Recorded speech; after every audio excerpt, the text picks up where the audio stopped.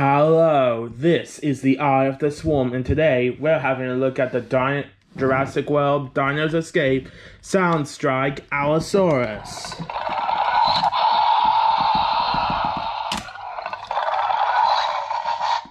And as you can see, when you press this thing, you can open and close its mouth.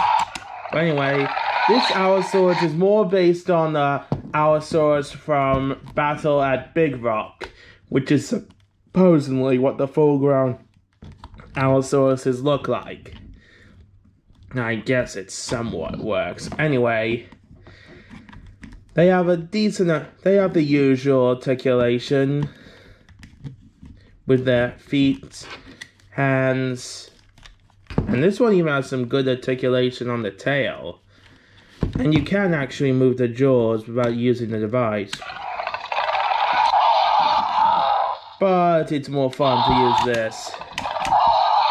This can be very useful in stop motion scenes, or live action bits. But anyway, yeah, there's not much to this figure.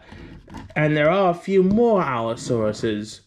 Hopefully I can get a very special one, which is a take-apart set. But anyway, on to the size comparison. Here's how big he is to a Mononicus.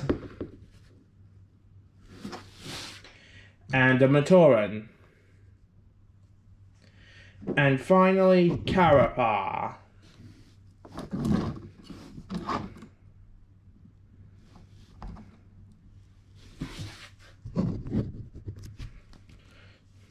So yeah, if you like what you see, don't forget to like, comment, and subscribe. And hopefully I can complete Jurassic Nova before a big change.